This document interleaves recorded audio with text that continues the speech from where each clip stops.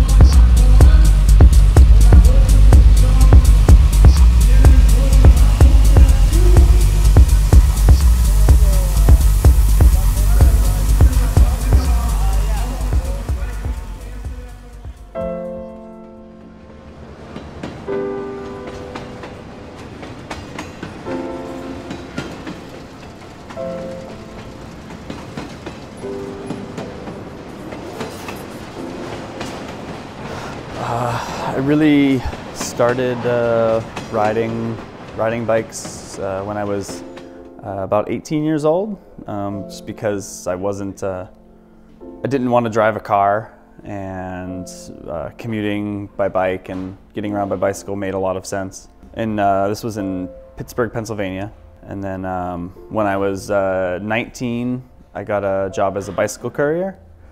The fixed gear trend was starting, and then I got started in any sort of bike racing through messenger races and alley cats, and then I moved to Portland, Oregon, and there was a velodrome.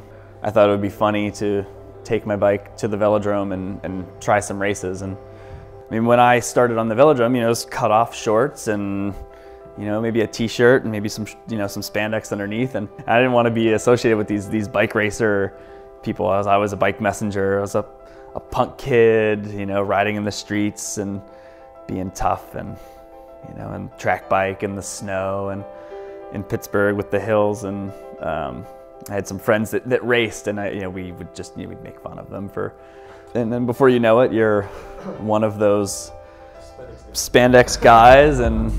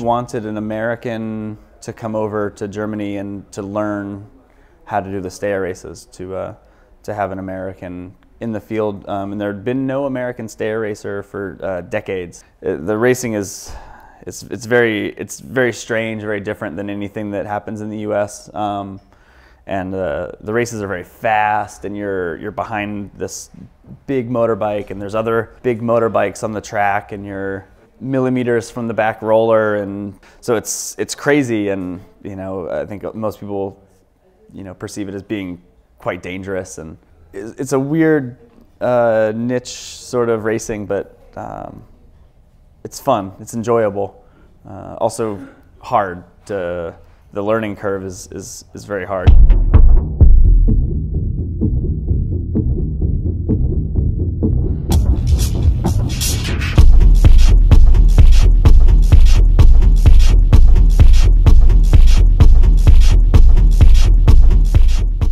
had a pretty good idea of what it was like coming in, but just to be there was kind of unreal, just to actually be in it instead of watching it and seeing, you know, the behind the scenes and in the cabins and with the soigneurs and the mechanics and everything going on.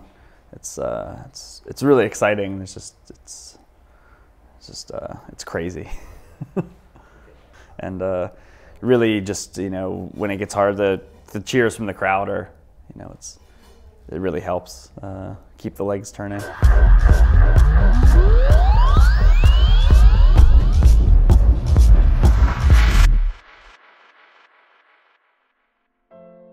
The bike racing world can be very snobby and rich, and this I like having the dirty punk kids from the bike courier scene come in, and especially when they come in and they're strong and fast and they can do well, and you sort of change the trend a little bit, and you change people's minds about, you know, who should be on the track and these things. So I think it keeps it interesting. You know, we want to keep the sport of cycling exciting.